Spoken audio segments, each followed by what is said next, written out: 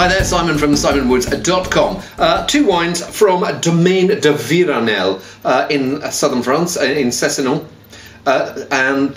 So different blends. Are they the same vintage? No. First one's 2014, second one's is 13. But the 2014 is a trilogy, and I think it's called trilogy because it's those GSM, Grenache, Syrah, Mourvèdre. I think Grenache, Syrah, Mourvèdre. If it's not, I'll slap myself on the wrist and point out on the screen what they are. Anyway, I'll dig in.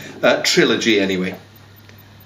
Well, this smells fun. It smells like it's going to be quite dense in flavour, but fresh with it. So there's herbs, there's dark fruit, red berries, dark berries, plums of both colours, and spice, freshness, herbs as well. Yeah, a bit of vanilla. I think there's the vanilla character coming through from a little bit of oak there. But then this plush fruit, but it's not so plush that it's gone into the overripe character. There's this freshness about it, and it seems like there's a Syrah chipping in here with a little bit of orange peel and feisty spice. It feels young, vigorous, like almost like a cult of a wine. It feels like it needs breaking in. At the moment, it's got a few elbows about it, but it feels like it's going to be worth waiting. Not too long. It's just a few months for it to calm down into its bottle. I mean, this is 2014, so it can't have been bottled all that long ago.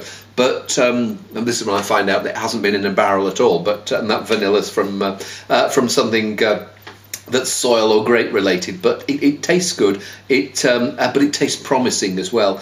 So if you can save it for your barbecues of summer, or for your I think about wines I want to drink on bonfire night around that time of year. This is young, vigorous, and darn good. This is the sort of wine that you want to put into the hands of people who've grown up on Argentinian Malbec and Australian Shiraz and say, look, France can do it. France can do it with a different accent, and try this instead.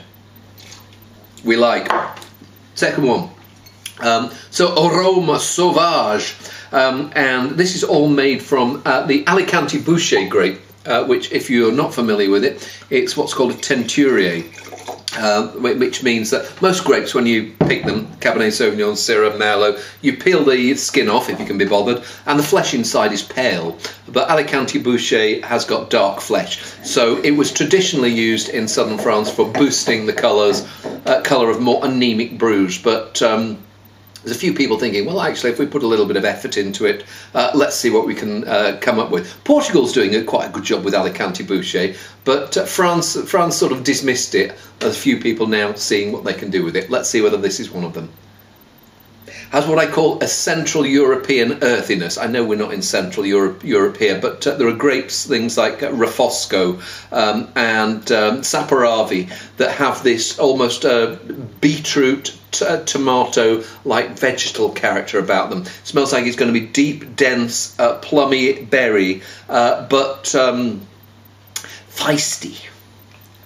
Quite an edge of tannin there, and almost a pumice-like mineral character.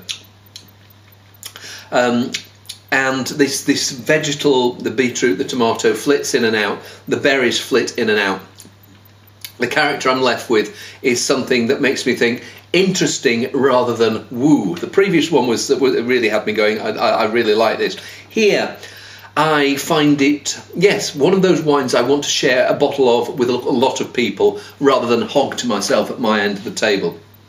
So yeah, good, but not as fine as the first one, but interesting. I mean, I want wine to be interesting, and that ticks the interesting box. But the first one ticks the I'm going to have a glass of this now box.